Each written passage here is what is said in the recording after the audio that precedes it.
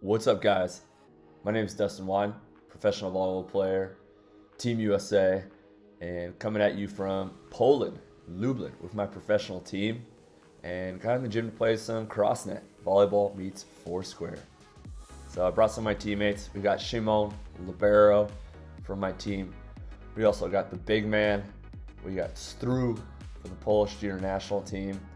And then also Igor, another one of our young players. Him and Stru just came back from winning the bronze medal in World Championships. So we had a free morning, wanted to get in, see how we can train, get some extra reps in, set up the Crossnet.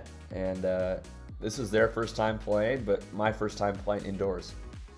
So just like Foursquare, you get the king of the court side, and the person on that court is the only one that can score. The other three are teaming up to go against them. And once the king is knocked off, you move up clockwise on your way towards that king court, looking to take points.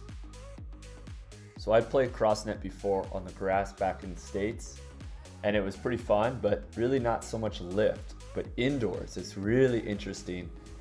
So you can get a lot more lift off the ground and vertical. And so it was fun as we realized that there was a lot of jousting going on.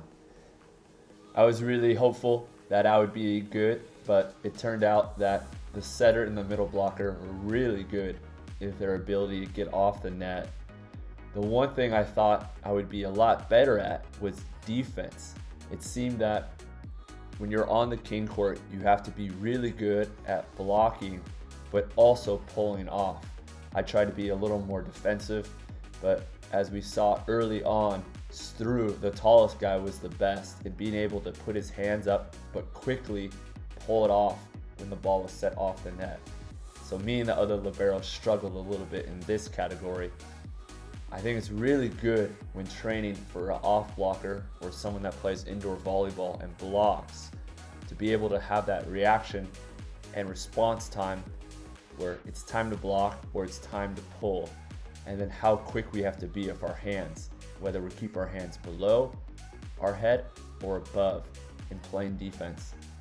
But what we realized, as all great volleyball players, it was really hard to score, which was arguably the best thing about the game.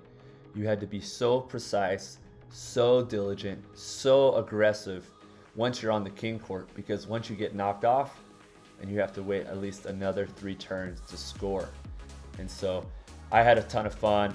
I know my Polish guys did too, and I'm excited to get back on the court and figure out how I can be a little better next time.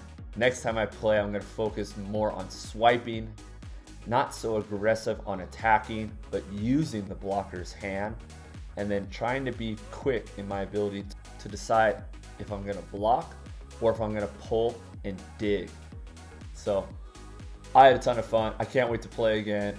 Comment below, let me know what technique or tactic you've been successful with, because as you can see, I wasn't so successful. Stru, the middle blocker, was the best. The second best was the second setter, and I rounded out 4th.